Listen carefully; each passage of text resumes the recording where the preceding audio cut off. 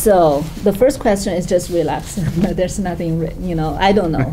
And then what's actually surprised me is that is number 6. So if you have to pick one below, you think American Chinese food is American food or Chinese food. There's no C answer. It's purposely there. All my colleagues, also, professors, they say, oh, this is hard. This is so hard. How do I pick? Students don't hesitate at all. The vast majority, about 80%, says American food. And for all the other answers, and I think for there's a few that actually verify Professor Chen's, the book. I think that is basically common sense for, do you think American Chinese food is home cooking or restaurant food? Most people say it is restaurant food. And name a place where you can get Chinese food, American Chinese food. You get the classic of, Beijing buffet, China one. It's something, and then because there's a Panda Express just last year opened on campus, and so you get that answer a lot. And also get a list of the dishes that they think of that basically based on Panda Express manual or some other. Chop suey didn't make it. General Tso's chicken didn't make it either. Orange chicken really was on the fried rice. That's very surprising. And then number 7, okay. Number 7 is a question I put most thinking into, because this basically becomes a very opinionated cultural judgment of what is American Chinese food. So do you think there's a distinction between American Chinese food and real Chinese food? The answers I thought about it, what to put there. It was put there like purposefully to be a little bit, thought-provoking, or I leave them a blank to say, to ask them what they think. Surprisingly, what do you think would be the? There is one that no one picked, A, B, C, D. Which is C. I think that has something to do with who is doing this survey, because students know who I am, and they know I'm from China. They know I am interested in food culture and is planning to offer a class like this.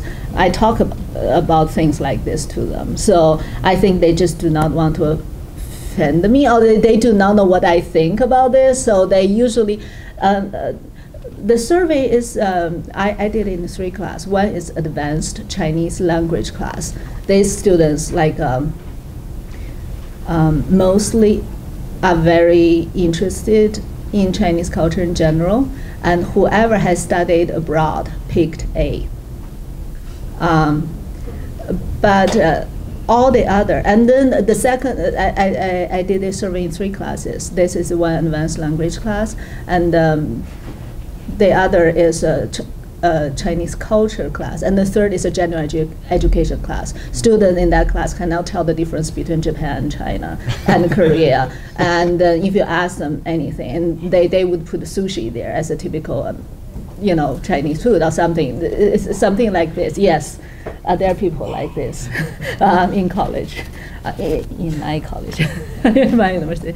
Yeah, and so basically the votes here is equal divide between A and B, and A was, mostly, it would tend to be there mostly by ethnic Asian students, or students who have visited China, and the majority. And then if you balance that off, B has more answer, and then quite a few put E there. Some said, I never had Chinese food, so I do not know. What they are saying is basically referring to real Chinese food. And there are only 2 out of my whole 3 class, which is 40 students said, no, I never had American Chinese food. but there are a few said, I do not know what real Chinese food is because I never had it. So basically that is survey. That set me thinking, so are we basically exerting too much connection between American Chinese food and Chinese culinary culture? Or is American food saying more about Americanness of the food, or is it saying more about its connection to Chinese food? So what is more productive in this comparison? You know, especially when we teach students about this course, do we start, you know, saying Chinese food culture is this and this, and look at what we have in American here, American Chinese food. In which way is it not real Chinese food? Or should we look at this, okay, American Chinese food, in which way is it American? And what is its connection to the Chinese part of it?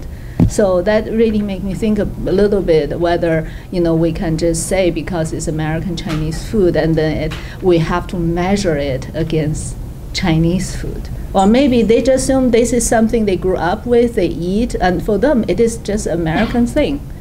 Whether how much it has, you know, has to do with real Chinese food, if there's such a thing, you know, on the other side of the world, may not be the concern. This may not, you know, my students, especially in the China education class, may not be the most, you know, educated culture in the food culture, especially in China. But then, what they reflect may be, you know, just inspiring in its own way. And also, last of all, I suspect the result of this survey really has something to do with who is doing it. Next time I will think about offering, if I really pass the human subject research and develop into a real questionnaire, to do it in a pure science class, given by, you know, just any other professor, see whether the result will be different. I suspect, I strongly feel that there will be a difference, just based on audience, because I do believe food discussion, especially ethnic food discussion in the U.S., is basically a cultural statement. Okay, thank you very much.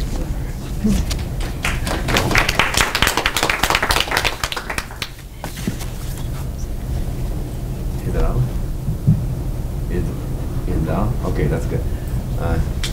Great. Very inspiring to me and I guess to the audience as well. Again, thanks for the invitation and also the nice introduction to the panel. And I'm honored to join this panel to talk about American Chinese food. But except that I wrote this book on the history of chopsticks, I can't claim that I'm an expert as Yong Chen. He has done a couple, maybe even more books on the subject. To answer the questions, what is American Chinese food? That's my personal reflection. I would say they should be different from Chinese food in America. So my response to this question will be that we may have three kinds of Chinese food prepared and served in America. The first one is Chinese food in America, mostly found in Chinatowns. That they may have some local ingredients like broccoli, which is not very common in China, and even lettuce, which is not very common as a vegetable in China, used in Chinese food. But in general, the food is prepared in those restaurants in Chinatowns the same way as they would have been prepared in China, despite the local differences, because we know that there are maybe 8 schools of Chinese cooking traditions or culinary traditions. Despite the regional differences, but most of the food will be cooked the same way, except some newly added ingredients. Then the second type of food is I would call them as American Chinese food, which were mostly found in restaurants in the suburbs and also in the takeout or takeaway places. And there are some special dishes like General Tso's chicken, which is total an invention in America, as well as like sweet sour chicken or sweet sour beef or pork, and also egg fouillon. And of course, the earlier form would be the chop suey, right? Chop suey as well. But even though chop suey could be also found in Guangdong area in China before. And I think this type of food was essentially, I don't know whether you have worked in those restaurants, and I did, not very long time, but usually those Chinese food are prepared with only two sauces. One brown sauce, sometimes added with some peppers to make it slightly spicy. So brown sauce mixed with cornstarch and also mainly the soy sauce because it's brown. Right? The second sauce is so-called white sauce. It's basically just some oil and also the cornstarch and so on. So no matter what ingredient, the chef or the cook will basically cook the food and then will pour in the sauces. So if you say it's brown sauce like sweet sour, they add a little bit sweet ingredients to that, so make it. So it's a very easy way or also a creative way to serve Chinese food fast. So that's another form of almost like a fast food of the Chinese food. There's a third version which I think started possibly in the 1990s, which can be called like a Chinese fusion food, or whether we should be fusion Chinese food or fusion Asian food. That was more diversified, and that were mixed with not just the local ingredients that found in America, but you can also find this menu. You can see more creative ways of blending culinary traditions from other Asian countries, like Singapore, like Malaysia, and so on. So the customs going there would have different types of food that cannot be found actually in China, nor found in those suburban Chinese restaurants. So these are the three types of American food or American Chinese food that I think. And then, well, I have to use some of the examples that are in my research on the history of chopsticks. These three types of Chinese food were also distinguished by the utensils they use. In particular, whether they serve chopsticks or not. And I would say increasingly, of course, even in the Chinese restaurants in the suburban areas, you possibly would be provided the chopsticks. But I would say 10 years ago was not the case. The waitress or waiters would possibly have a bunch of chopsticks in their apron, ready to be given to the customers upon their request. Otherwise, you can only find the Western cutlery on the table. So that's, but on the other hand, if you eat Chinese food in Chinatowns and more like, I would say, in urban areas, then sometimes you can only find chopsticks. So the case was like totally the opposite. That if you want to use forks and knives, you have to ask, can I have a fork or knife? But some of the Western customers or the non-Chinese American customers would be too shy to ask, so they would try to use chopsticks, and which was exactly the purpose, because for many Chinese restaurant owners in Chinatowns, they thought that this is one of the more intimate or more authentic experience in eating Chinese food. But again, I would say as early as the 1980s or even maybe late 1970s, then due to the invention of disposable chopsticks in Japan, then it became more popular. Even in the fusion Chinese restaurants as well as the Chinese restaurants in Chinatowns, then most cases that they are not going to provide you those reusable chopsticks. They will give you only the disposable ones, one-time use chopsticks. But then, in terms of one time you use chopsticks, then you have two different kinds. One is the Japanese kind, that's the end was connected, and you have to split open.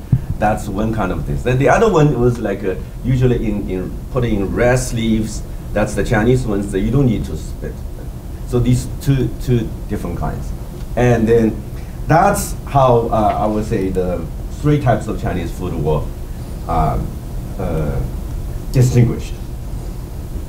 But there's also commonalities among the three. The commonality is that in all those Chinese restaurants, usually, more than often, you will be provided fortune cookies after your meal, which is now, of course, found in China, in any restaurants in China. But increasingly, as you go to a Chinese restaurant in Chinatowns, they are going to adopt the Chinese way, that is not give you fortune cookies. They will give you oranges instead, or sometimes the Cantonese restaurants in Chinatowns would possibly give you a bowl of sweet, like a soup, as a kind of dessert, in place of fortune cookies. But then, of course, I have to point out one caveat. The caveat is that despite the differences, there are also a good deal of overlap in the three types of Chinese food. So that is, their distinction is not aligned in the same. So you will have a lot of overlaps. American Chinese food changed over time, I would say, definitely. We were, of course, fascinated with Yong Chen's book's title, of course, the chop suey, but increasingly the trend that I found is that chop suey is disappearing from the menus in Chinese restaurants. Not just in Chinese restaurants in Chinatown, but also in what I define as the American Chinese food. And then you don't find chop suey. But the chop suey, you can possibly, if you order, you can still do it, because chop suey is such an easy dish to cook. Usually you have the dry noodles at the bottom, then you mix. Because chop suey itself means really a mixed kind of different kind of ingredients. I'm not an expert, but I know that you put in some meat, put in some vegetables, you cook them together, and then placed on the dry noodles to serve. But of course, the chop suey was a very primary form of Chinese food, serving not only in Chinatown, but that was mostly before the Second World War. So it was that in terms of the development of Chinese food in America, the Second World War would be considered a turning point. Then after Second World War, then particularly after the 70s, through the 60s, and then the 70s, then you have these three types of possibly Chinese restaurant developed in America. But on the other hand, another trend which I observed was the increasing popularity of Chinese buffets, which in a way also killed a lot of regional differences or the culinary differences in cooking Chinese food, which is not necessarily a good trend. Nevertheless, it is very popular trend that's serving the need of American customers. And they also, of course, mixed with Chinese food with of other Asian food like sushi, and also as well as the steaks and the hams, French fries, and without any exception, then you will be served with ice cream if you want, right? So those Chinese buffet places, definitely you have a bunch of non-Chinese food will also serve, because again, to tailor to the interest, to the diverse interest of the customers. Regional variants in American Chinese food, I guess there are some, but at least if we only talk about the American Chinese food in America, in the suburban restaurants, then I would say not a great deal of variant. You will always find General Tso chicken, even the Tso can be spelled differently. It can be General Lee's chicken, General Zhang's chicken, or the Tso can be the TSO, can be TZUO. And of course, I don't know whether you have read General 8 Lee's book, Fortune Cookie Chronicle, and she did some research on the origin of the fortune cookies, and I don't want to spend time on that, but if you want me to talk about it, then I can rehearse what she found. Yeah, that was basically somewhat traced to a Japanese food in Kyoto. It's like a sweet, and they put in those those fortune slips, fake fortune slips inside the cookies and so on. And then I think when people are saying that, it's because the Japanese were interned through into internment camps during the Second World War, then the Chinese chefs pick up, but there's also some dispute on that. The Chinese will say that, no, we're not just imitators, we're also creative, and so on. So this is some kind of controversy. And does the meaning of American Chinese food depend on the identity of its customers? Yes, I think it's all depends on the customers they serve. So sometimes it's not like a pleasant experience for non-Chinese customers to go to a Chinese restaurant and they found that actually the Chinese customers would be provide another menu, right? And so you have those restaurants that are located, you know, like I usually go to Chinatown in Philadelphia, and they will have sort of like a standard American Chinese food menu where you can find General Tso's chicken, sweet sour chicken, and so on. On the other hand, they would possibly give you another menu. Sometimes I would ask, say, do you have a Chinese kind of menu, only written in Chinese? But that is not so common anymore. It's disappearing because you have more and more non-Chinese customers also want the same. They call it, or they consider it authentic Chinese food. What's the relationship between Chinese cookery in America and the food of Great China? And I would say American Chinese food became more and more diversified. The example, of course, is the one that I mentioned, the Asian fusion restaurant. Has become more and more popular, not only in Chinatown, but as well as in suburban areas. And they have spiked more interest in Asian food in general. And then by contrast, I was in Great China, or particularly in China particular, the trend has gone to a direct, I would say almost like a direct opposite direction. And due to the popularity of the food that found in Yongchen's home province, Sichuan, and the spicy food. And then this popularity of a spicy Sichuan and Hunan food have really taken over. It's become a new love for almost all the Chinese. I grew up in Shanghai, in Jiangnan area, and the traditional food, of course, was not spicy at all. And now, of course, the Shandong food was not spicy at all. But in Beijing, of course, the Yan Cai, the Beijing food was not supposed to be spicy. But of course, in those restaurants, even in Beijing, you have a very famous Cantonese restaurant called the Shunfeng, very expensive and so on. But even in Shunfeng, you can find a lot of spicy food. So I would say the Chinese food in China became more unitary. On the other hand, then in America, Chinese food, whether you will find it in Chinatown as well as in suburban areas, and the trend became more diversified. And what's the relationship between politics? I actually give this quite a bit of thought. But in general, I would say food is a very good way to unite people. Even we don't like people from that region, but we don't mind tasting the food. One example that I can find is that I've been to Europe many times, and even 10 years ago, 5 years ago, and so on, when I go to Germany, and we know that many Germans may not like people from, say, Turkey or the Middle East. But on the other hand, you can see kebabs almost at every corner of the streets. So that means the popularity of kebab or the Middle Eastern food is there to stay. Even though if the tension between the Germans and the immigrants are growing, but the food is there. And then in terms of relationship between Chinese food in America as well as the politics in China, then I would say maybe 10 years ago, and some people said about in Monterey Park in Los Angeles, at those Chinese restaurants attracted best chefs from China. And they said that if you want to find the best Chinese food, then you don't go to China, but you go to actually Los Angeles, because they were able to attract many chefs. But I guess this policy could be, or this trend could be stopped because of the new immigration policy introduced by the Trump administration.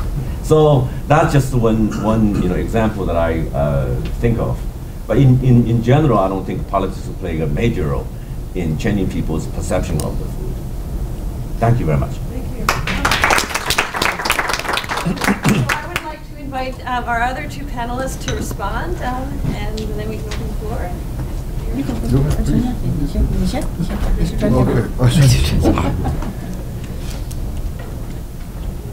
First of all, I would like to thank you all for being here. I would like to thank Professor Brown and Professor Liang for inviting me. I'm so excited and honored to be here for many, many reasons. One of the reasons I'm very happy to be here is actually the snow. Which I haven't seen in a few years.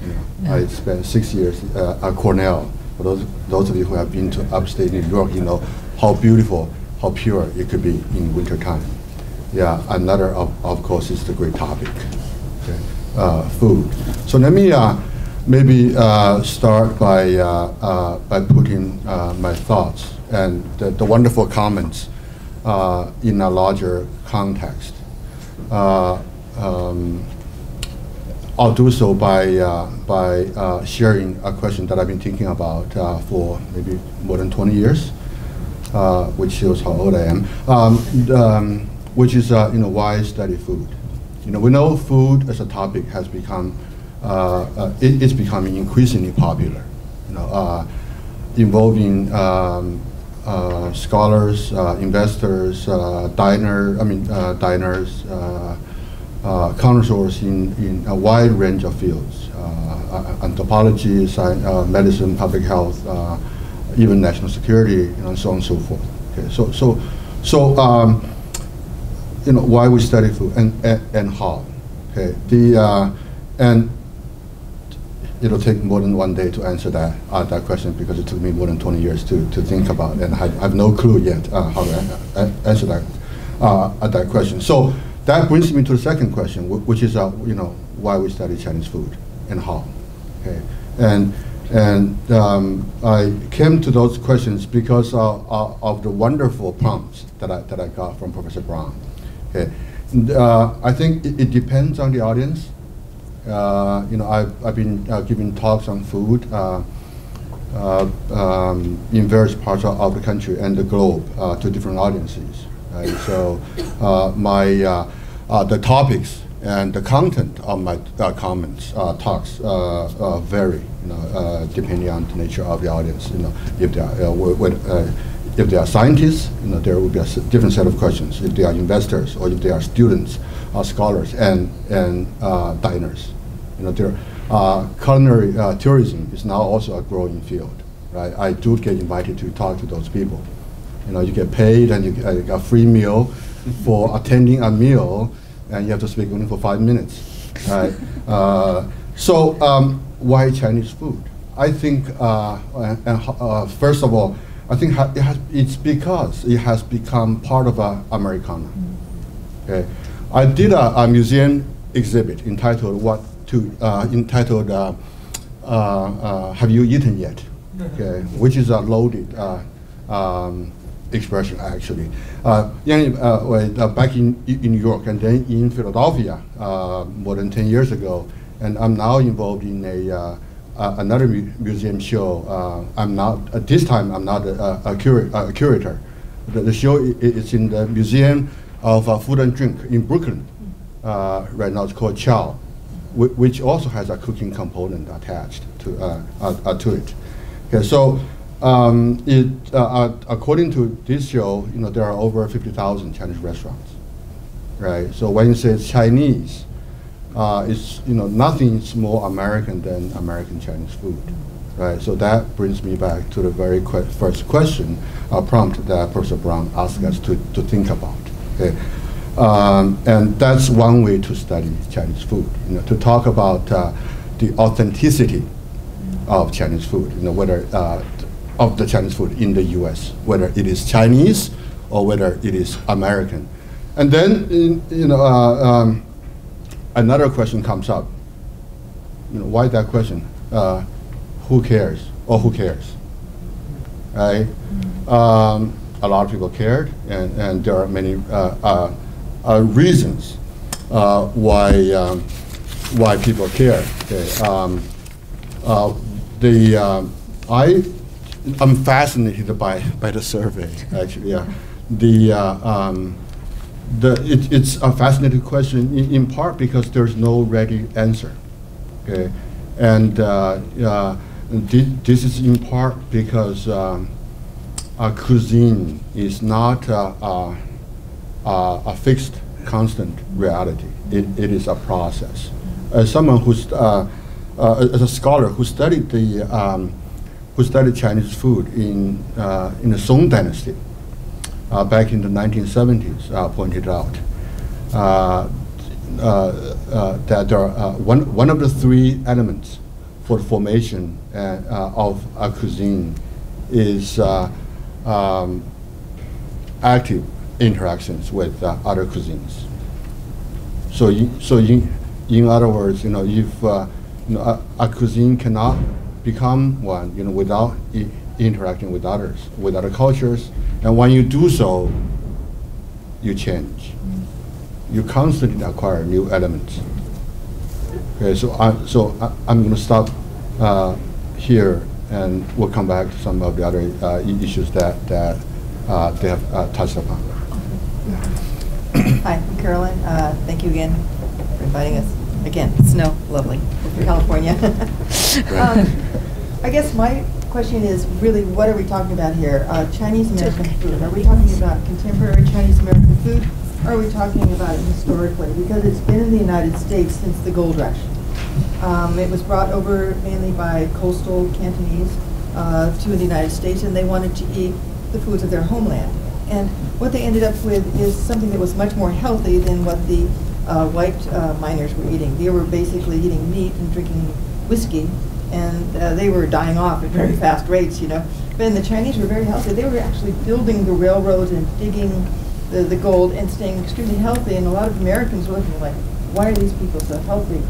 So what happened was that food began to be introduced to the United States from China by people mainly from the Toisan area. And it was basically rice and vegetables, because that's what they could afford. And so when we start talking about Chinese American food, we have to realize that it had a very historical basis, at least in California. And so our people in California, these Chinese Americans, began to open up restaurants. And they also were serving to clientele at a very early stage, because you had the white people that would demand one thing, and my relatives still pretty much demand the same thing. My uncle, when we go out for Chinese food, he wanted pork chops and French fries, and so that was his concept of Chinese food. He looked at me and goes, no tofu, right? But the Chinese then would have more, quote unquote, authentic Chinese food. And that has really pretty much continued up to contemporary times. It's like you were saying, the double menus. Like I always have my non-Chinese friends say, what are all those things on the wall, and why is everybody eating better than we are, So this is, again, there's an evolution, and we have to really decide on what are we talking about here? What is Chinese American food? Are we talking about something that's historic, or are we talking about something that is only concerned with today? Because these are two vastly different things. They're almost 160 years going on here as it's evolved. And so then we need to talk about what are we talking about with Chinese food, because I don't like the word Chinese food as much as I like to say the foods of China, because China is as large and as diverse as Europe. It has as many different cultures. It has a much longer history than Europe, and so things have evolved and changed in China. And when you go through the various areas of China, you will see there is just as distinct and as unique as going from Scandinavia to Greece and over to Spain. So I would encourage you to think also, we continually talk about the 8 cuisines in China, but it's more than that. There's 8 major like banquet style cuisines in China, but China is, again, much more than just simply Sichuan, Hunan, and Beijing and so forth. The whole west part of China is ignored. Tibet and Mongolia are ignored. Manchuria, Taiwan, Fujian, all these different places have these marvelous and unique cuisines. You go into a place like Guangdong province, and Guangdong encompasses not only the classic foods of Guangzhou, the capital, but you have the foods of the Pearl River Delta, you have the Hakka people, you have Chaozhou, which is on the northern border next to Fujian, which is extremely exciting food. So again, it's all, what I'd like to do, what I would like to do as we talk today is to define what it is we're talking about. Because I think then if we limit the scope and understand what we're talking about, we'll all be on the same page. It's all speaking the same language. So when I think about Chinese American food, I'll just be really quick here because I think there's a lot to talk about here. But my idea of Chinese American food is culturally a fusion food. And it is just as important as Tex-Mex or Italian Red. And Tex-Mex is not Mexican food. Its food is interpreted by Texans or people in the Southwest. Italian Red is not classic Sicilian food. It is food that was interpreted for Americans, especially in the East Coast, up in Brooklyn or in New York. And so like when I was talking to Marcella Hazan about Italian food, and she said one of the first things she said to me was, we don't have spaghetti and meatballs in Italy. And it was like, we serve the spaghetti first, that's the prima pasta, and then we have the prima pasta, and we have the meatballs second. We don't put them together, that's what you stupid Americans do. And so we have this, but we Americans like our spaghetti and meatballs. And that is, we've got Chef Boyardee now. And just like we have canned Chinese food when I was growing up, we had chow mein in cans, and to me that was a really wonderful thing to eat. You know, it was a great variety from meatloaf and tuna roll casserole, tuna casserole. So to me, I have a really warm place in my heart for traditional Chinese American food. And I went to the University of Hawaii, and one thing that struck me there was how much Chinese style foods had been incorporated into the local cuisine. They were no longer separate. You had long rice, you had the char siu, the sweet roast pork.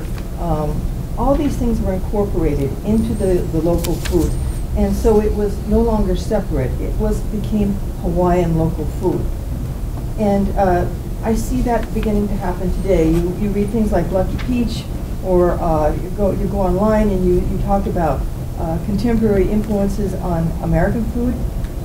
So many chefs now are including things from Chinese traditional culinary scope. They don't really understand what they're doing, especially to a Chinese scholar.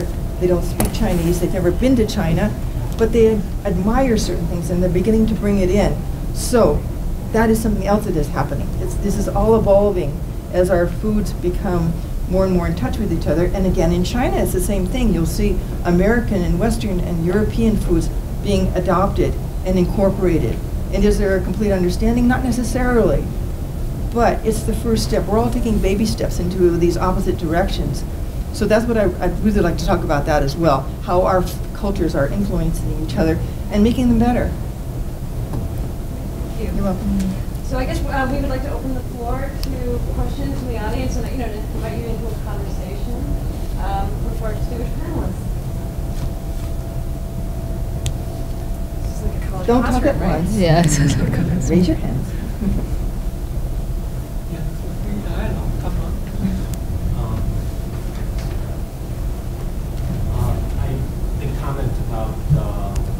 Germany, specifically about everybody likes kebab, there's a lot of tension.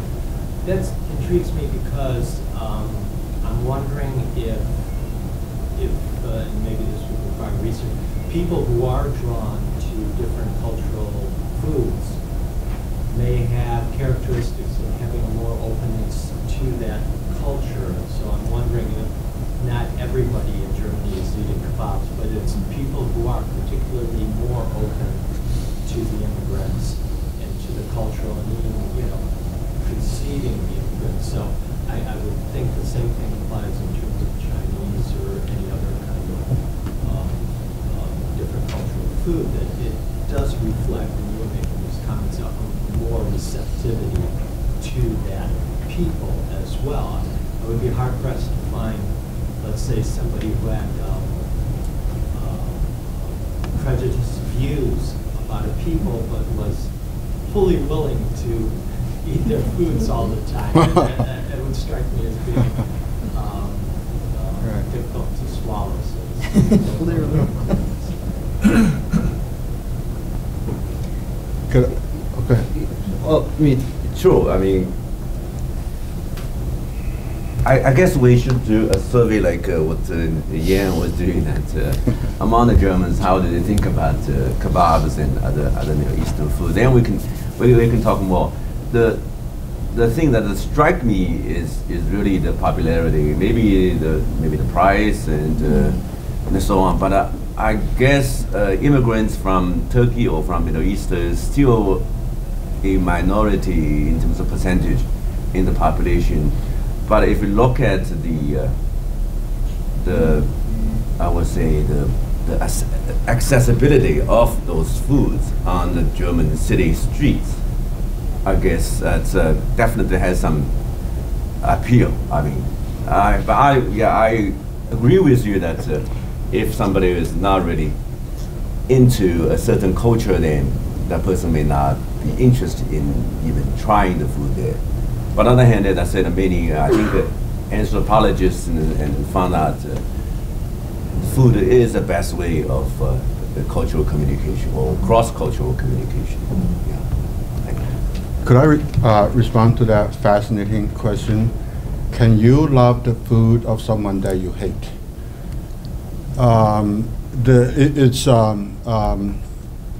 It's a fascinating question because it's a complicated one. Okay, I think at one level you can say no. Okay, you don't love, you would not want to eat the food of someone that you hate, okay, or you dislike, you despise. Okay. On the other hand, it takes a long time to, besides a few tastes, most of our tastes are acquired. Okay. Except for sweetness, right? Our taste for coffee, for example, it's very much a required taste, as is the taste for Chinese food, American or China. So when you think of Americans in China, right, who loved the Chinese people, the missionaries, right, who claimed to love the Chinese people at least, right, and it took a long, long time for them to learn to like Chinese food even a little bit. Many of them have stayed with Western ways of eating for a long, long time. They trained their Chinese cooks to how to cook Chinese food. Okay. Another example to demonstrate the complexity of that question is the working class in the U.S. Okay. There are three major groups, okay, who became the main supporters, customers in Chinese restaurants, one of which is the working class. And we also know that the working class is the backbone of the powerful nationwide anti-Chinese movement. Okay. So it's a very complex question that deserves further consideration. But thank you for the question anyway. I would like to respond to that question because I married a German. That's why I regularly spend like my summer months like every other year in Berlin. And Döner, like the Turkey, just a little food stand, are my favorite.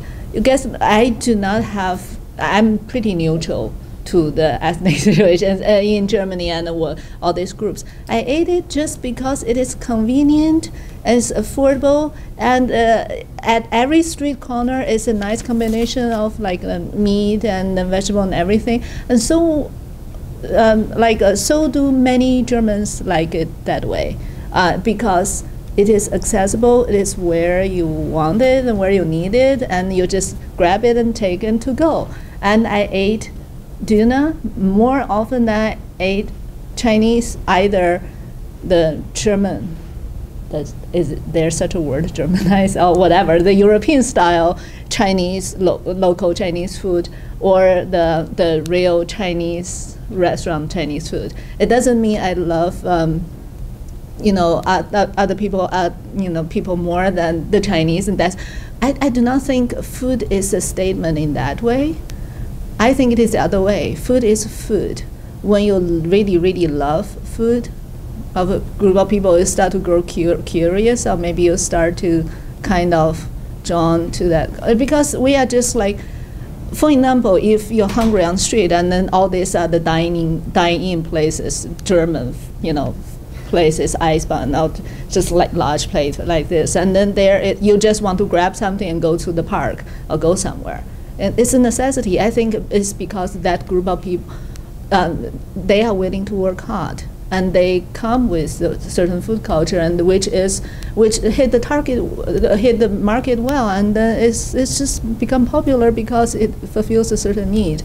And I would say, if I'm really hungry, it doesn't really matter who I love and who I hate, as long as the food is good. Yeah, why not? I mean, I do not really think food is really, when you just take a bite of good food, is that political or anyway. It is just, that is a biological nature. You just. I was going to say, it actually saddens me that it's, I understand it, but that would be the open question in the trend, because the issue that we touched on very keenly there is whether or not it's politicized.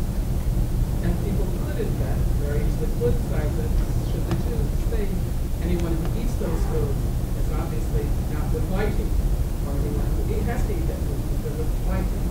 And we're so us and them in so many societies around the world that it is a slippery slope there, to say. Because it's a heritage, we say, hey, it's just food, and I'm going to eat it's good, it's convenient, it's whatever's there. And then there will be others that say, don't do that. And that's not my side, but it does happen. It is the issue there, whether it's politicized or not. It's very funny to me in context of people, do you eat the food of the people you hate? Some people don't realize that those are the people they either do hate or thought they should hate or would hate. And they've just been eating that food. And yet there are others that would come in and say, by the way, did you notice you're eating the food of the people you hate? And make it political. So we have that sort of dichotomy working all the time, not only with food, but with other cultural trends or cultural ethnic, yes, connections. True. Actually, now I think that in terms of course, Yongchun is an expert on that, but in terms of the early experience of Chinese living in the United States, definitely the food they ate became a symbol for discrimination, for social contempt, because they have this kind of widespread notion, which was actually wrong, not correct, saying that the Chinese eat rats, right, and the Chinese food are not sanitary, and so on. But that is definitely a way, as almost like a marker for being a subhuman or being like less civilized. So in that way, definitely, food can be politicized as well.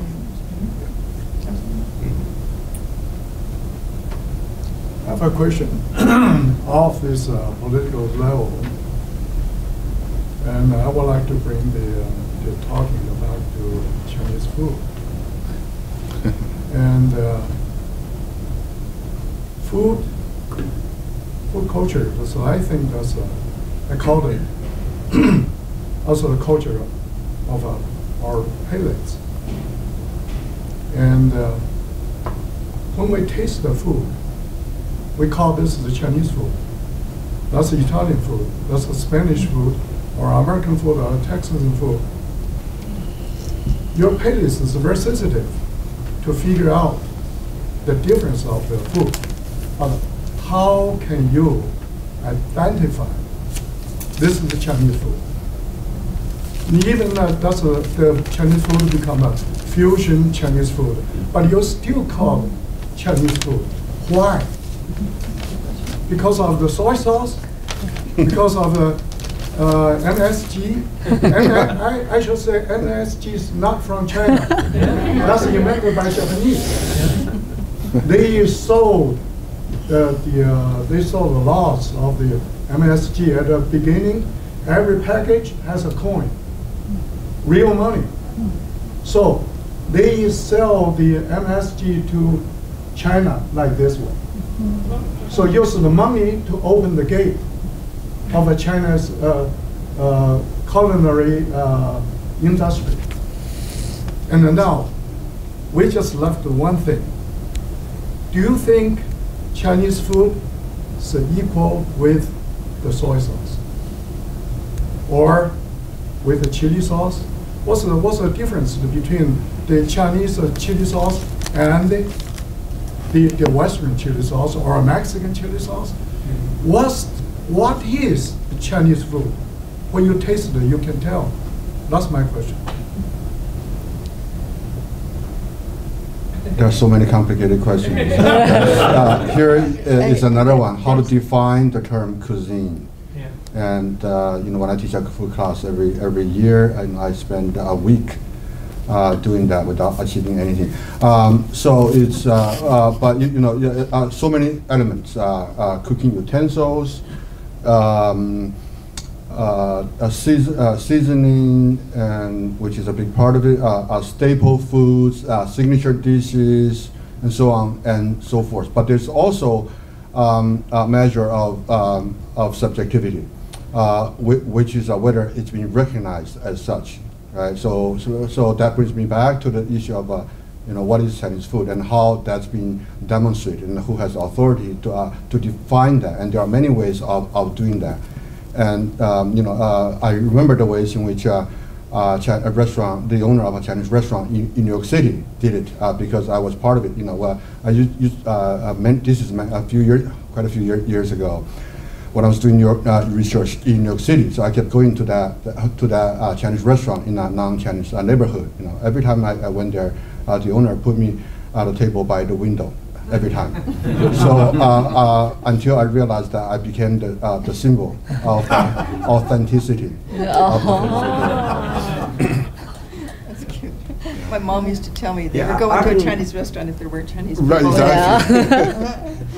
exactly. I actually agree with Mr. Huang's observation, because I can add one footnote, because I have two friends that are a couple, and one time they drove across America from the East Coast to the West Coast, of course, for like 1 week or more, for 10 days and so on. What they told me is that, first of all, one thing, they say that we can find Chinese food in every town, no matter how small it is. But the second thing they found, which actually helps to strengthen your argument, is that they, on the road, being grown up in China and so on the road, they have tried some American fast food, or McDonald's, or Burger Kings, and so on. But after like a few days, they said the first thing they arrived in one town, the first thing is they want to find a Chinese restaurant. Even though, of course, according to my definition, the Chinese restaurant they found in the small towns across the country would be not so authentic Chinese food. But they still like that. That's because that's really suit their, what you said, palates, right? So my mother went to Spain for a month one year, and they went driving around. She was Cantonese. And I remember that every single day she went to some Chinese restaurant that was, catering obviously to Spaniards. But it was because there was rice. So you go to one of the staple food, right? Which so she didn't mind that the flavoring was wrong or that it had been changed, but she had to have her rice, otherwise she would feel hungry. And so I guess there's an element of just the staple, and it's the ingredient. It's not even so much getting the right flavor as much as making sure you have the right thing in your mouth. Okay, there's the yellow. Refer to your question about the soy sauce and what's the difference between Chinese hot sauce, and I think because the soy sauce and Chinese hot sauce made by soybean. Soybean is completely protein, and when they do fermentation, release all kinds of enzymes, amino acids. So that's why it's very tasty. And I found this from. Say 5,000 years ago, Chinese monks already discovered soybean. 3,000 years ago, Zhou dynasty, the northeast, they cultivated soybean. So soybean is really long story in our culture, taste. It's all very healthy. So I think the soy sauce and the hot sauce taste very good because of soy. And also I like to I agree with Carolyn. I'm from Taiwan and have been here for 40-some years. I'm the cooking instructor for Confucius Institute. And I associate with people from Taiwan, and I would say our cooking right now almost Asian fusion, and every dishes we are making. Like my most popular dishes I also publish on another newspaper is a cashew chicken, with hot sauce. But this dish is original from Gumbao TV, right? But now I entertain my American friend always that dishes I'm not going to do Gumbao TV. I always go cashew chicken. And I also have demonstrated this for other girls that are there for many, many years. And also my tofu dish, again, I have this tofu dish original from P.R.C. tofu, right? But I'm not going to serve my American friend with this southern black egg with the tofu, right? That's why I modify, become very beautiful tofu dishes, and my American friends love that. Yeah, so it almost Asian food. Yeah, you do.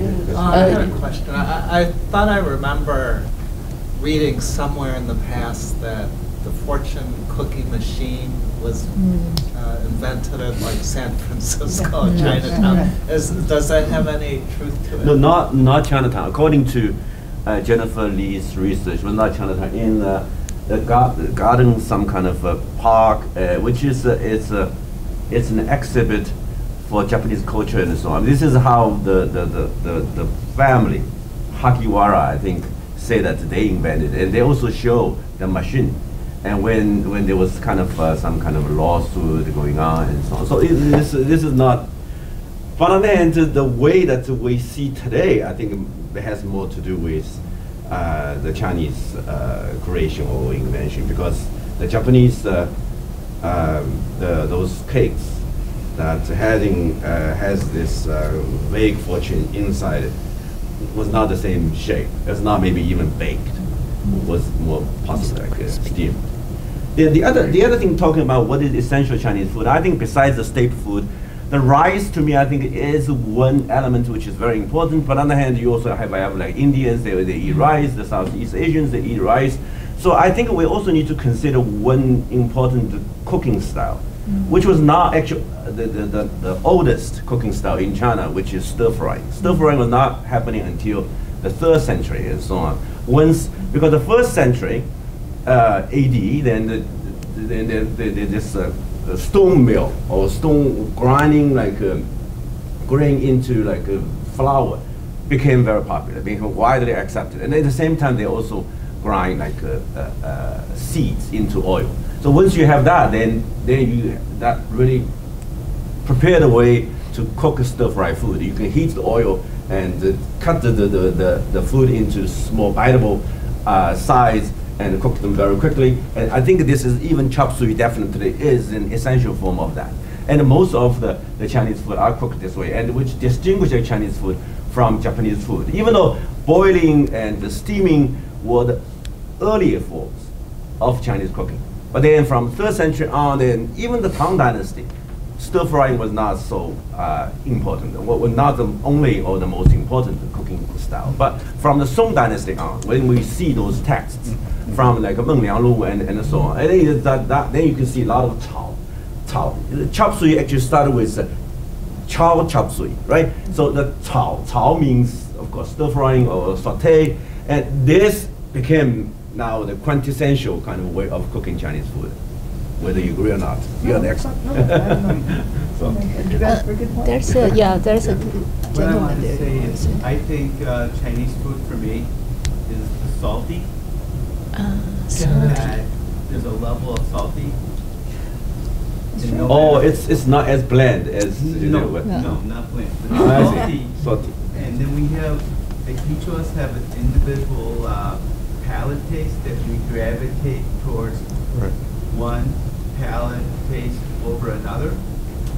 But no matter where you go, you try to go for that segment in your picking your foods or your dishes or your, oh, this is too salty or this is too sweet or something of that nature?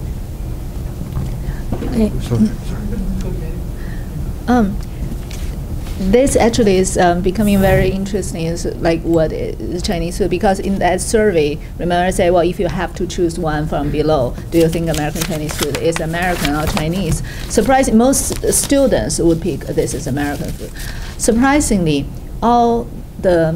my colleagues, the first generation from China, they hesitated well, would say, yes, I accept it's Chinese food. It is, as the tourist group, and when they come to China, they accept it, this is better than, they would recognize it.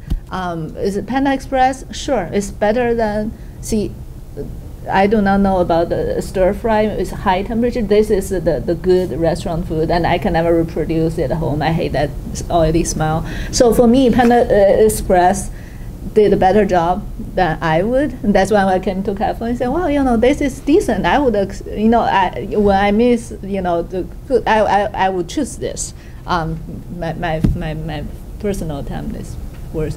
And then salty food, we have Swiss too. I mean, the cuisine is a whole set, but then that is the promotional image you have. Well, also, I think there's also the conception of what is Chinese food in America. Again, Chinese is, we really are most familiar with coastal Cantonese, and that's really it. And it's only in recent years that we've begun to have more immigration from the rest of China. First it was Taiwan, and then we started to have people like from that were starting to cook Sichuan Chinese food. But if you get out of that area, for example, your area, Shanghai, up in the north, it's not that sweet, or it's not as much stir fry. You have a lot of steamed foods. Yes. You have a lot of braised foods. And again, this is all going to be slowly going to get up more and more on Americans' radars, especially in areas where there are large Asian populations. For example, the Bay Area, San Gabriel Valley in Los Angeles, and Flatbush in New York, where you have people from all over China that are bringing foods from their homeland and opening up restaurants. Now, that being said, we are still only experiencing basically street foods here and some home-style cooking. We're not getting the great foods of China here yet. None of us are ever going to eat here in any restaurant a great dish that's in the Shudan or something like that. That you would think of as classic Chinese cooking, outside of some really good Cantonese restaurants that will serve more of the high-end things like for banquets, for weddings or funerals or whatever. And that's one thing that I miss that we don't have here are the great foods of China. That will have to slowly ramp up. And it's all sophistication on the part of the diner. They have to demand this food. I remember when I was growing up in the 60s and Julia Child came on television. And we all started to learn about French food.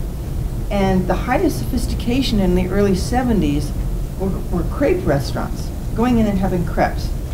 Now, crepes is not a big thing, they're jianbing, right? And then you have sauces on them. But it was, to me, that was absolutely incredible, because we were having, it was like, wow, I'm eating like Julia Child. I'm having ratatouille and I'm having a crepe, and that was like, wow, I have really kicked off my job. I'm having authentic French food. Of course it wasn't authentic, but to me it was. And I think that's what we are now at this level with the foods of China, where we're beginning to get this glimpse of what is there. But it will demand sophistication on the part of diners to go into restaurants and say, I want to have dongpo ro, the dongpo style pork, a braised pork, and have it really made with a good, like a good farm-raised pork. That's the most important thing, is having a good quality pork, and really good Shaoxing wine, and really good soy sauce, and using rock sugar and ginger, and something that's braised by somebody who knows what they're doing. And when you get something like that and you eat it, it's an absolute revelation, because when you're talking about opening up the eyes to another culture, I don't think you can get it through Panda Express. Bless their hearts, they do a good job. I mean, it's good fast food. It's like McDonald's or anybody else. They do a good fast food, but it's not really aiming at the heart of the culture. You're not having food that is going to open up your mind and your soul and say, there is an incredible food culture out there that I need to learn about.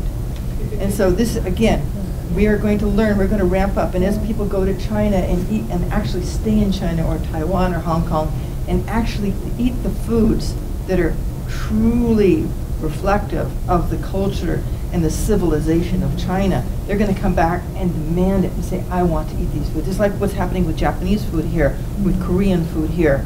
You'll see, like, you go to Los Angeles or to Flatbush or to the Bay Area, and you can have great Korean food. Again, it's still not banquet level, but it's really good home-style cooking. And we're going to get up there gradually, like what we're doing with French and Italian at this point, where we really have the great foods. Or you're going to have great Japanese food here too, because you go to Nobu and you're paying $500 for a meal. It better be pretty good, right? You go to, it's like going to French Laundry. You know, it's going to be pretty darn good because people really have spent time. These are masters of what they do. Do we have masters here yet? I don't know. I don't know. So that's one thing we need to look at. No, I don't have that. I've got the scars, but I don't have the rest of it. I have a question. I'm very impressed with what you guys started, and let me say one more contextualizing. So Professor Brown already has presented a wonderful lecture Wednesday 2 days ago, and we start to argue already. and that's good because what I heard Cantonese, right? So that's why I'm going to say that, because I hear you guys are all looking at this from a very intellectual and very experienced terms. But then you try to define food from historical origin, object, ingredients, things, all this, they are wonderful. But then I feel, even though it's mentioned quite indirectly quite a few times, it's the skill and the performance, because you can have the same meat, same the rock sugar, but if give it to the hands of a poor chef not trained, it can totally ruin. So that's why I've been arguing. We start the conversation that didn't mind the controversy with Miranda now. So I would think that we really have to define, approach this issue of food and food culture, not only from the perspective of history and object, but also from the perspective of performance. So if food is, we have to look at, see how food, we approach it from a performance. In the beginning, it's how to cook. Because how to cook makes the food, it's not just what ingredients. And then you can broaden it out with the performance of eating, because Professor Wang was saying that, you know, how do you set up the dishes, utensils? Because if you cook a good dongbao chicken or something, but you put it on, serve with good French plate and the dishes and beautiful wedgwood color and knife and fork now, I'm sure people would say that somehow it's less Chinese, but maybe the taste is already very good. So I think the criteria of performance should be brought into our dialogue. That's what I'm saying. So may I just yes, jump in yes. here? The other Cantonese, right? And my mother's coming through right now. So what if we try, and I don't want to talk about object as a static thing, because like so my sort of drift here, and David's so, you know, please forgive me for repeating myself. I'm getting old. What if we think of food cultures as like, you know, like living beings? Even dishes could be like, you know, biological entities that over generations mutate, and there are random adaptations and new influences and new mixtures, and that we don't think of food as a static object, but it's like, you know, it's like a biological being, right? And you know, maybe that's one way of looking at, you know, sort of like, and also skills have to be passed down from one generation to the next. I don't cook exactly like my mother, though I try, right? Right, or, and that can happen even without the sort of, you know, I'm mixed, so I have obviously some identity issues already there, but just, you know, even inside of China, right? I mean, from one generation to the next, the skills change, right? With new technology, amount of time, also just random things that people do. They have their quirks, right, which they pass on. So we think of it not as object, but as beings, you know, biological entities. Maybe that changes the way you look at cuisines.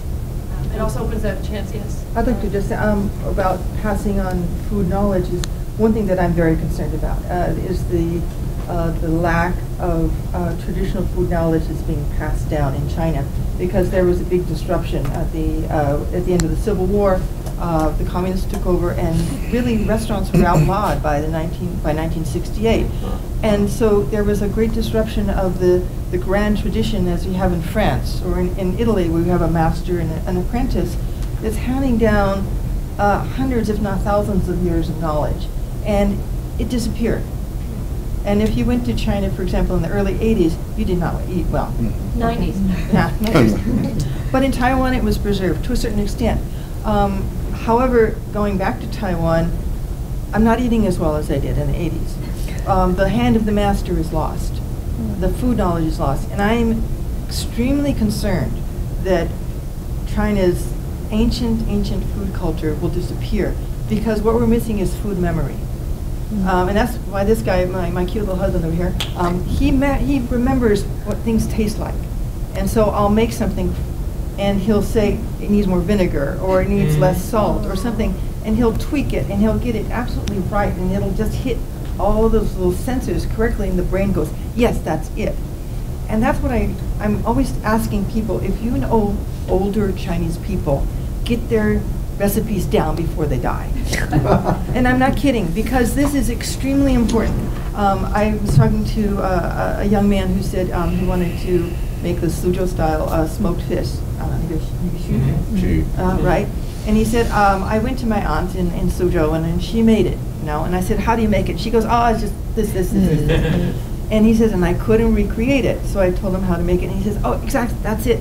It's these little secrets that you have to memorize, right? And you have to write them down, and you have to tell people, don't keep it in your little wallet and not tell everybody how to make it. I hate that when people don't tell you secrets, because it's just food, okay? But it's also your culture, and it's shared culture. And so if we share our culture, and we keep our Chinese culture alive, I can say our because I'm a Chinese daughter-in-law, but you know, guilt by association, or you know. Yeah. But if you can get these foods down and preserve them from being lost in time, this is probably one of the most vital things we can do at this point, because in another generation it'll be all gone. Well, that's why we now are very thick into the theory of intangible culture, ICH. I can't hear you, I'm sorry. That's why we're very big into the theories of intangible culture. Intangible culture heritage. And China is making food, in some kind of food, as a masterpiece of intangible culture. The Yang Chao Chao, they're trying to brand it as a food memory, actually. A very popular TV series, right? Bite of China, right? And now it has the third season, I think. Yeah. So they're also trying to present, but not just the high scale, high culture in a way, but also the popular dishes that everybody eats. Right? And also that's I think Caroline, you just picked up one very important point, is a lot of these things is memory, and especially sensory memory. So if you don't have a memory of how the Chinese food should taste, it is very difficult to talk about. You can have all the recipe, right, but if you've never tasted a good xunyu, you really don't know what you're talking about. You can read all the recipe. That's why I'm getting my punch point, is that you have to have this kind of performance and memory. Absolutely, and that's, I was just telling you earlier, I went to the Sichuan this last year, and was judging a contest by these young chefs who were making Western style cooking. And the foods were good. I mean, the kids did a good job, but it was all off, just off a little bit, you know? And so I went to the head teacher there, and I said, how often do you take these kids out to eat Western food? And he said, what? And I said, well, if they don't know how to eat it, how do they create it? If they don't know what beef bourguignon tastes like, they cannot create a beef bourguignon. If you describe a Matisse to somebody and then say, now go paint it, they're not going to paint you a Matisse. But if they look at the Matisse, if they listen to Mozart, maybe they'll be able to give you a few bars, you know? Maybe they'll do a little sketch like a Matisse. But the person has to train the palate first. They have to learn what is good food, what is good wine. And Chinese wines are incredible too, and they should be recovered. The great vinegars of China should be recovered. They're just the equal of anything that Italy can create. Why aren't we having those, you know? So these are all the things I would like to have, the attention to taste, memory, developed as an education and also an attention to ingredients, core ingredients for the foods of China. For professors, I just wonder, from Taiwan, I'm from Taiwan, do you know Pei Mei, Fu Pei Mei? Of course, of course. Okay, so I think she is almost like Julia Child from East, because she was so popular. She received all the awards from Japan, Korea, all those countries. And also, she also revolutionized Chinese cooking or dishes in Taiwan, because before her, we don't pay attention appearance. American like pretty dish advertising, and because of her, she really master of Chinese. Yeah, Wei Quan also has a huge presence in the U.S. Has had one for a long time. Definitely. And she also looked at all of China rather than just one area. And also her dishes, today's standard probably not healthy, because she always put has oil sprayed, very oil. But I think if she alive, she probably going to make I think you have a comment. Yeah, that's a great segue for my question. We've talked about the food, we've talked about the taste. I'd like to hear more about the chefs. And particularly when we think about this, Carol's, to sort of extend what you said, Carol, about the foods of China, perhaps the foods of China in America, we might say.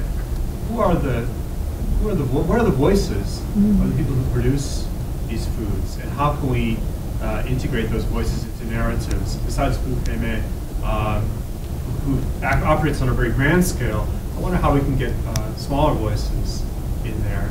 And do we treat this as an anonymous cuisine? I can see the benefits of doing that, because then we don't get hung up on saying this person is a spokesperson for food, for Chinese food in America. But at the same time, there's a feeling that I want to hear from the folks that are producing it. So I want to ask this panel of scholars who've worked on this subject to perhaps reflect on the voices that they've brought in their research, and talk a little bit about that, how going forward, if we're going to write about more about the foods of China in America, what voices should we be looking for? Well, there are some very good chef writers out there, like Ken Hong. He's based in basically in Europe, in England. He had a very bad experience here. He was like Oscar Peterson, with jazz. He had to go overseas to be recognized. But he has restaurants all over the world. He would be a wonderful person to invite to this, and I'd be happy to help you contact him. Grace Young, people that are good writers about Chinese cooking. If you're talking about chef writers, there's very few. As far as famous Chinese chefs in America, there's not enough. Ming, right? Ming, somebody. Yeah, Ming Tsai. Yeah, Ming But Tsai. he's more it's not fusion. fusion. Yeah, he's more fusion. And he's wonderful. How about the famous person in Chow, the Chow restaurant? Martin. Zhou. Yeah. No, not Martin. Yeah, in New York City. There's a Mr. Chow. I've been to the restaurant. Yeah. That is considered like a high form of Chinese food, at least. It's a high form of Chinese American food. Yeah. It is Chinese American. Then in Philadelphia there's Susanna Fu. Susanna Fu also has a she's originally from Taiwan, but I think it is closed down now. Yeah. I actually ate there, and they actually serve with Chinese food and real silverware. This guy in Philly, he owns a chain called Han Dynasty. He's the potty. Oh, the Han Dynasty also has one in. Some soap is necessary. Yeah. But that was not as I think exquisite. Michael Chow's an excellent idea. I just would push the panelists to think beyond these famous people. I want to know, where can we? I've got cousins who own because I think that's really important, because those people are spokespeople for Chinese food. But again, I guess we need to talk about, are we talking about Chinese American food, or are we talking about Chinese food in America? I guess that's different. The foods of China in America. Okay, because that would be different, because, we have some wonderful restaurants in the Bay Area. We'd be happy to talk to the chefs there that we love, that we go to. For example, there's a wonderful Muslim Chinese restaurant in Milpitas, where the chef is from Gansu, and he is a Muslim, and he buys halal, and that's the kind of person that might be able to talk. But is it Chinese American food? No. Again, it's Chinese food in America. It's authentic. Although a lot of the Pakistani people there eat sweet and sour chicken, you know. Go figure. But we could get other people, you know, that like cook authentic dim sum that could come in and talk, maybe. But again, they would be not speaking in English, they would be speaking in Chinese. You'd have to have interpreters ready. Well, you have this Japanese, I mean, whether he is American or not, Morimoto. In Iron Chef America, Morimoto has one in New York City and also has one in Philadelphia, which is very high priced and you know, with the best presentation of the Japanese food. And he does not speak English, but he's always, I mean, not always, but often the champion in the Iron Chef America TV shows. The decoration is terrible of a restaurant. Okay.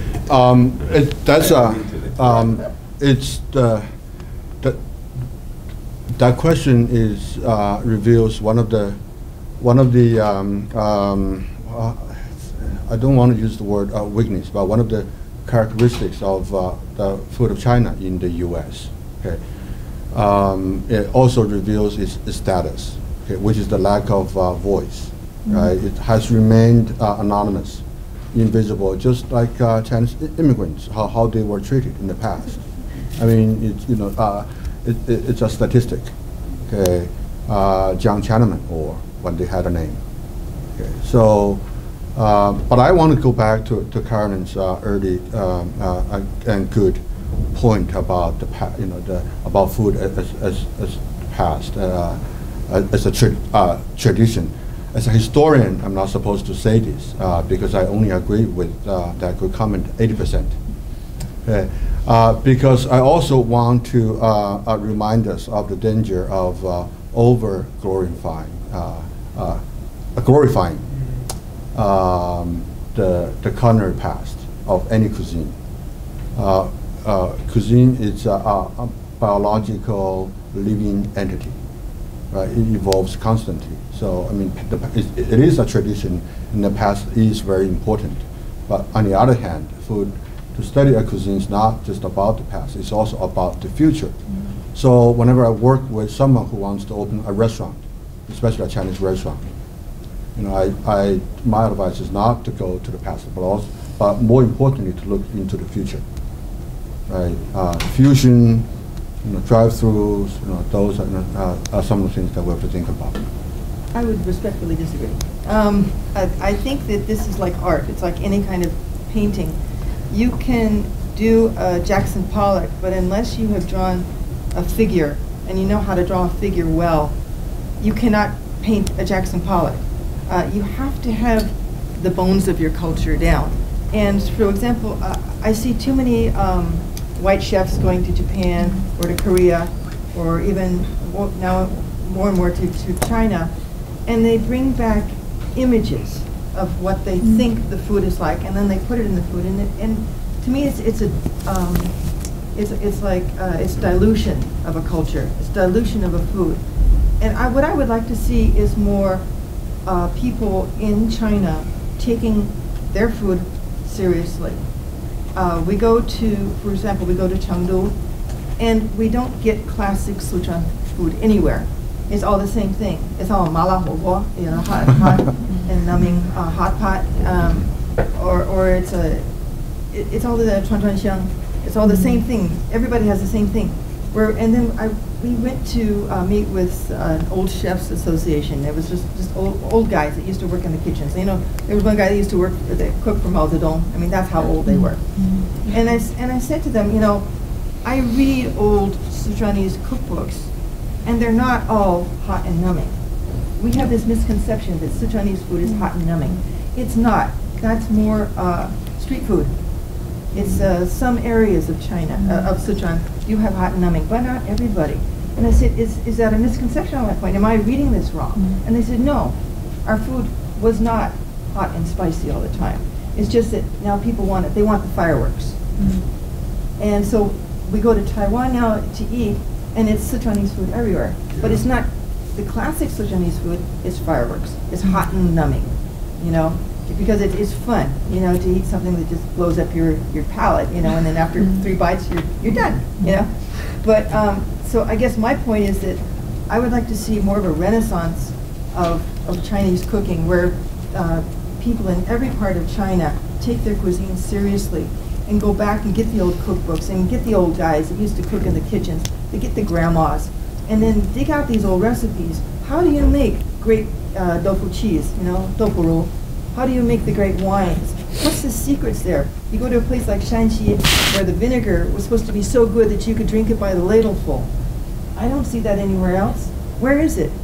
We used to have a wonderful vinegar in Danshui, which is a port inside of Taipei. And there was one restaurant, a Wenzhou restaurant, Zhejiang style restaurant. And they had this vinegar that was to die for. It was like a Modena balsamic, but on steroids. And we would get it like a roast chicken. I'm getting all goosebumpy here because it was just so good. And I would just pour it over everything. And it was just so delicious. And I said, where can I buy this? And he says, oh, my friend makes it up in Kaohsiung. But it's like these people, these are artisans. And I would like to see an artisanal movement in China where people respect the land, respect the animal, respect the grain, and they start creating these great ingredients. And it's not lost because, yes, we can have fusion food, and there's nothing wrong with fusion. I'm totally on board with fusion food. But we can't at the same time let go of the past. We can paint abstract paintings, but at the same time, we have to be able to draw the human figure, like Michelangelo. That's my passion. I get excited about it. A conference without a debate is like having a bland meal without spicy stuff. Right? So chili pepper. So if the past is very important, yeah. But how far do you want to go? You know, if you go back in Sichuan province, go back to an earlier than Ming Dynasty. You know, there's no chili peppers, right? So. Again, you know, the past. While respecting the past, we need to be aware of the danger of over glorifying. You don't. You know, I love my mother's cooking, but I don't like to eat my grandmother's cooking, which was more bland. So there's that sort of biological part of it. There's a comment over there. It's okay, because your introduction was great today. I'm laying into the elitism of academia issue. Can you speak a little louder? There is often a judgment. Please don't direct me. It's distracting. And it wasn't you. I've been getting hand signals. But yeah, there is a grand variety, and some people treasure the old and would like to stick with the old and bring back the old and the purest. But also other things happen at that time too. You're making selections. And I'm going to jump this because so much came into it. You can do a palette type painting. You wouldn't do a palette without doing that, what did you call it, figures, first figure drawing, that sort of thing. The same with Picasso. I mean, we can discuss, you can say, yeah, I'm purist, the person who studies knows he did this, and this. I'm old enough to know I was around when Picasso was still alive. And when he was throwing those doves off the potter's wheel and selling them, those doves thrown off, he knew darn well he was making doves and people were buying them because of his paintings of the proceeding, and which had gone back to figure drawing and that was. But that's an elitist view of the art. Some people just appreciated that dove at the end and they had no idea what it was for. And the same with the food, the stuff that's evolving. There will be people in generations now that will harken back to the fond taste and flavor and smell as they walk by a Panda Express. As they came back to Chinese food. It's going to happen. That's how if you go up to a few comments right through on our North Campus, walk by that one. It doesn't work so well down at the Union, but go in that door. You open the door, and that says commons to people, the smell of the vinegar and the spices from the Panda Express. Same thing happened back up there when a McDonald's was up there. There were people who have fond memories because you walked in the door, they had the same place that now has the Panda Express. It smelled of McDonald's. And if you smell French fries from McDonald's in the library on North Campus, many people say, oh my God, it's McDonald's. I have all these great feelings and senses. Yeah, but that's actually. And I think they're having the same feeling that someone who really appreciates the and is fond of a historical dish from their memories of a taste of an educated palate. They're having the same experience. Well, that's the difference, though, really, between nostalgia and an appreciation for classicism. And so nostalgia is one thing, and there's nothing wrong with nostalgia. I miss the foods that I ate in Taiwan in the 70s, you know. But again, my feeling is just really, well, fusion and modernity is good, and there's nothing, we shouldn't stand in the way of progress. At the same time, you have to have an appreciation for history and for knowledge, especially in the field of food, because food tends to be considered a craft rather than a knowledge. And I'd like to elevate the understanding of world cuisines, especially something that is as powerful and as ancient as China's cuisines, to a level of knowledge rather than simple craft. Because for so long it's been in the hands of chefs, and chefs in China, traditionally, just like in Europe, were not people who were educated in school. They were, it was like Jean Papin, you know, his father, I think at the age of 8, took him down to the chef and said, I want my son to be apprenticed. And there's nothing wrong with that. But at the same time, he's a very intelligent man, and he also read. And so he was reading the great, you know, Paul Bocuse, you know, he would go in and study with him and learn from them. So as food scholars, though, I think we have to approach it from a different direction, and we have to understand that there's this amazing foundation, and that we are up here, and the ocean has this little tiny peak here that we can see, but underneath is this massive, massive structure that we have to go down in and look into and investigate and study and really appreciate, because as far as I'm concerned, Chinese cuisines, if not the best, it is one of maybe the 2 or 3 best in the world. My vote, the best. Okay, no question about it. It's just so grand and so old. I mean, you go and you look at recipes from the Zhou dynasty, for criminy sakes. I mean, my ancestors were living in caves. All right. Okay. So you know, you look at this, and it is so grand and so ancient, and we have to be respectful of it. And I think it's just having respect for the culture of China, the classical culture of China, that is so vitally important to this field. And the treasures of that food. And absolutely. Don't think I'm dismissing that at all. I think what happens with part of the restaurant issue is, I'll go with the Panda Express, but I mean, I haven't been watching for a while. We got a lot, but I'm going to because it's been brought up and it's been around. Is the economics of it, the fine dishes that you're talking about, as much as there is also the expense of the materials used. We're talking craft. There's also the expense of the time exerted to provide that food, and I think that's one of the concerns that we have. You know, if we go to an extreme, say, the historical restaurant that's set up as a historical Chinese food restaurant. No, but you're talking about fast food versus fine cooking, and then that's 2 different fields. I'm sorry, go ahead. As far as restaurants, it's not. There are 2 different issues. I just want to put a footnote to this debate, which is very fascinating, and I want to broaden it.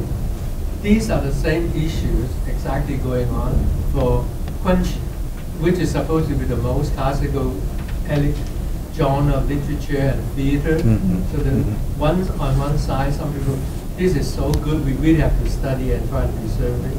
But then there's another gang of people, or the other dimension is say that, but the best of Chinese people now, they are not living in Ming Dynasty gardens. They don't have 5 hours to eat one meal. They eat it snap 3 minutes. So they are arguing exactly the same question. How do you preserve the classical tradition, which by any means is as high as humanity has produced, but at the same time, the modern life, how do you reconstruct the glory? How do you balance the past and the future? So the Chinese, the Confucian, the Confucian way of talking this, and because that's my big research project this year, is 2条腿走路. You walk with 2 foot, 2 feet, one going to the past, one going to the future. I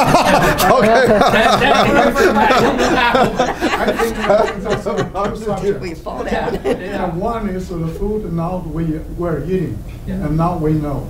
And the other one is the Chinese food. Just like, let me off this subject, I give you an example. We study the modern literature or the ancient literature, but literature is one. If you study modern literature, you don't read Shakespeare. Is that correct? Yeah, it's right. So now they are talking 2 subjects, and the one is in the McDonald's. That's in a restaurant. And in Chinese restaurant, they are doing business. Whatever they can earn money, they do it. Whatever they feed your palates, they do it because they can sell. But we talked about the food. That's the history and the culture. But if you really want to understand the Chinese food, you have to understand the past. Otherwise, you lose your DNA of Chinese food. I know. And that's my question. I hope that everyone, I tossed my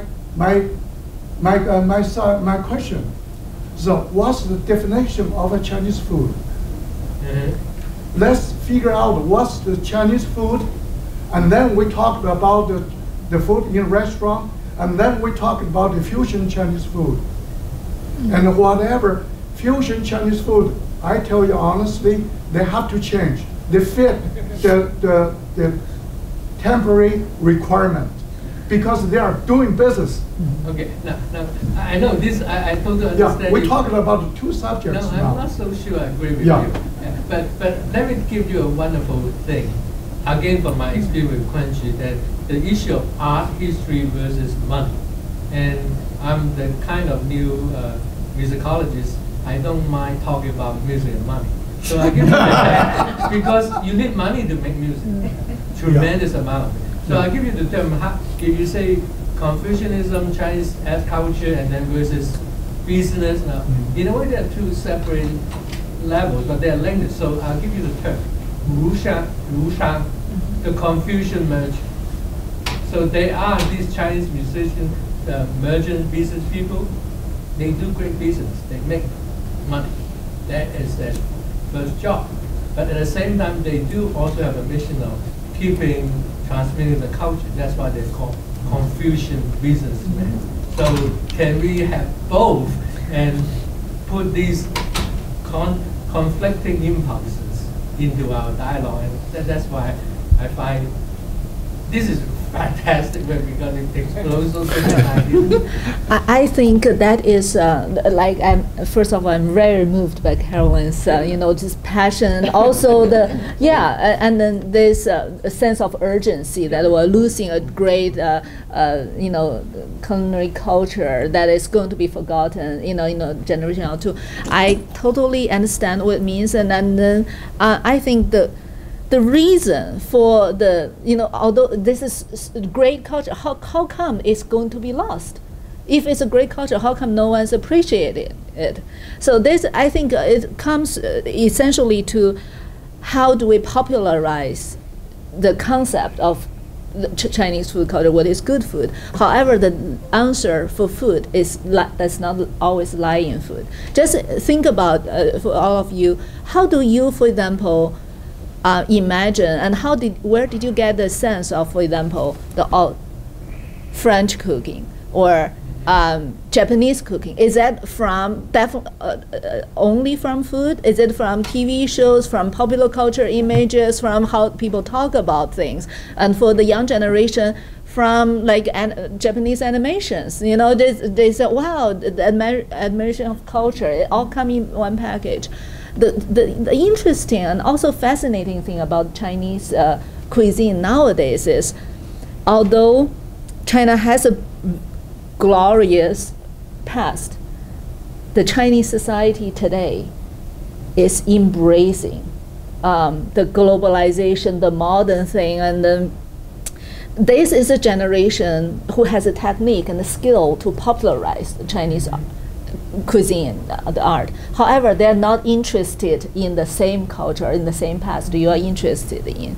So, for example, grandma's cooking, fascinating, but different grandmas have different ways of cooking, and they do not necessarily like each other's recipe, right? So it's not standardized. It's not standardized. It's not like when we're talking about today's food culture and how we perceive, from popular shows like Iron Chef and things like this, and that is a good way of popularizing food culture, but that's not the way that suits the traditional way of cooking, which it was individualized, and it takes time. It belongs to a lifestyle when you spend hours cooking or waiting for the food to be cooked, and it's very hard to sell it in the modern media and in the modern language, especially because even within China themselves, they, in that culture itself, now everyone's looking forward to standardization, to mass production, to quality control, rather than, appreciating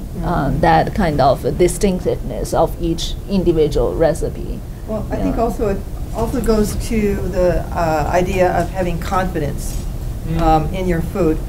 You go to Nobu or you go to Bolo, a French or a Japanese restaurant like that, you will not be offered a dumbed-down menu. You will be offered what the chef feels is representative of his cuisine and of his art.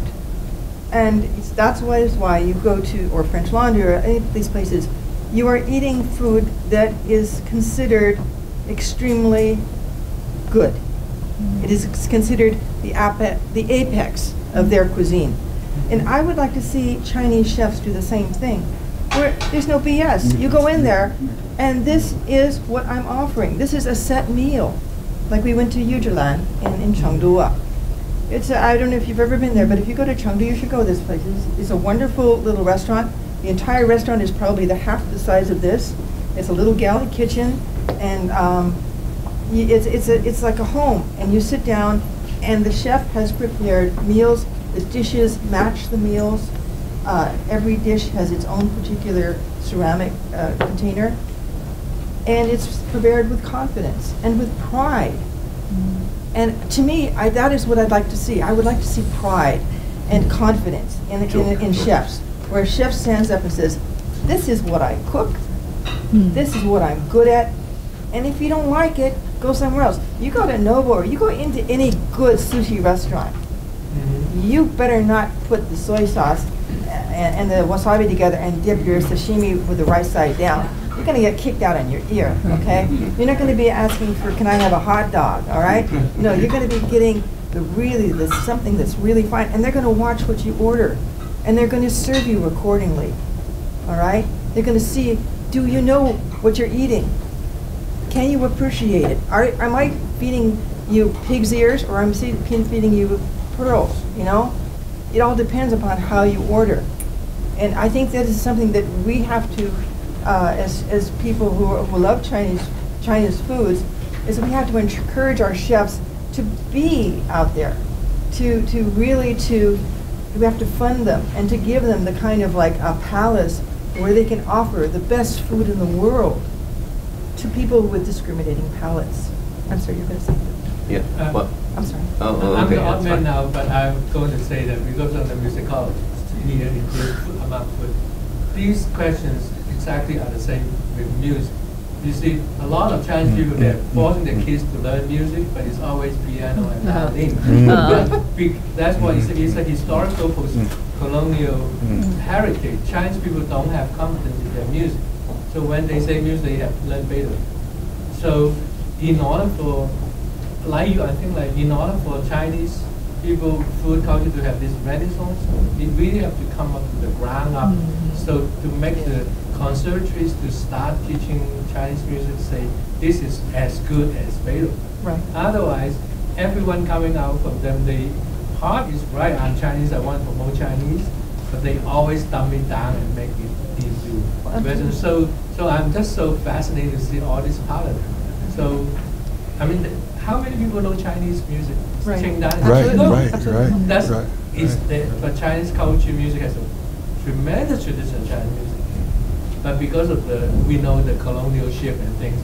So that is a question with the power and the forces we're dealing with. So we look into it. So there are lots of things to do. So I'm just already the music experience on this book. Absolutely. Yeah, to me, I think that what Carolyn is saying is making really a contrast between Chinese food in, say, overseas or outside of China, and also Japanese food in America.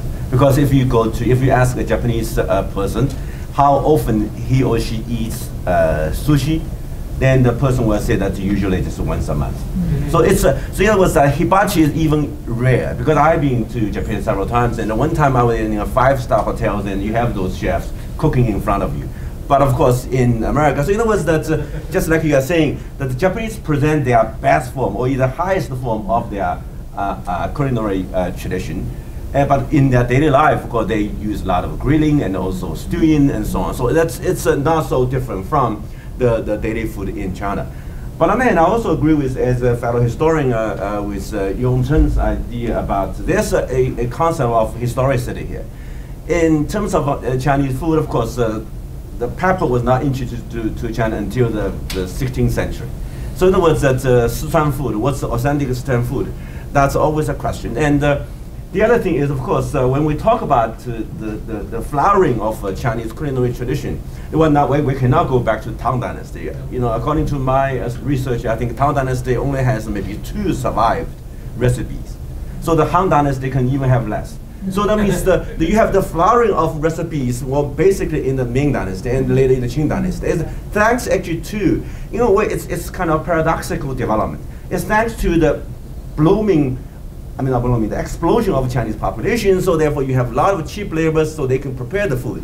So I think Yan's study about Yuan Mei is very important because it was that time period, Ming and the Qing period, then you see suddenly a major kind of rise of recipes and so on. And most of even the xiaolongbao, you see, the xiaolongbao really demands a lot of customers who are waiting to eat. And also the way that, you know, xiaolongbao, the dao has to be semi-fermented. Means that if you have the dao there for like a day, then you cannot make xiaolongbao anymore. So that means it's semi-fermented. So it's like a waiting. So you have to. So this is a really high form, but that high form was helped by the explosion of Chinese population, because population in China, even in the Song Dynasty, had overpassed like 100 million. Then after the Mongol invasion, the Chinese population at the beginning of the Ming Dynasty was about 60 million. It's the Ming and the Qing Dynasty, thanks actually to the New World crops from America, the Chinese population really shot up. So that is because of the cheap labors, therefore the Chinese food are what we have seen today. So it was how to go back. That means we can only go back to the Ming and the Qing dynasties. If we go back to Tang Dynasty, I think it's better for us to go to Japan to see maybe the original form of Chinese food. So in a way that's what you're saying is really make a call on the food historians of China to do more research. That is to find out the maybe not authentic, but at least reveal the historicity of Chinese food in China. Well, on the other hand, the loss of some of the past may not be a bad thing. There may be something distinctive about Chinese culture. People live in the moment. Some of the past is lost. It has always been there, and in many aspects lost, but Chinese move on to the future. Maybe that is, you never know. I also love, I know you're going to speak, let me wait, because I love the passion coming from you. I think that heats up the room in this cold weather. Adds a lot of spice to the conversation. And also, I totally agree with you. I also believe that Chinese food or food of China in the U.S. Doesn't have the respect, the recognition it deserves. Okay. But with that said, I want to go back to what represents the food of China. Okay. So I can think of many kinds. Okay. The kind of say a friend of mine in Beijing who once wanted to take me to a restaurant called Ayi Abalone, Ayi Bao Yu, where they serve kind of abalone for like close to $600 US per piece. Requires 3 days, not 3 years. Thank God it's not 3 years. To prepare. Okay. Or the food of my mother back in the 1960s and 70s, so when I was growing up, where she did not have even any access to any kind of a real seafood, not to mention abalone. Okay. Or the food of migrant workers working in Shanghai, in Beijing, making right now about a few $100s a month, and spending about $200 a month for their meals. So which represents the food of China?